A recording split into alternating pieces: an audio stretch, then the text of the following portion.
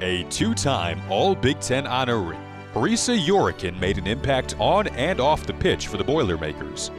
She scored 27 goals, including 12 in her senior year, a campaign that saw her win the 2007 Big Ten Tournament and the Big Ten Offensive Player of the Year award.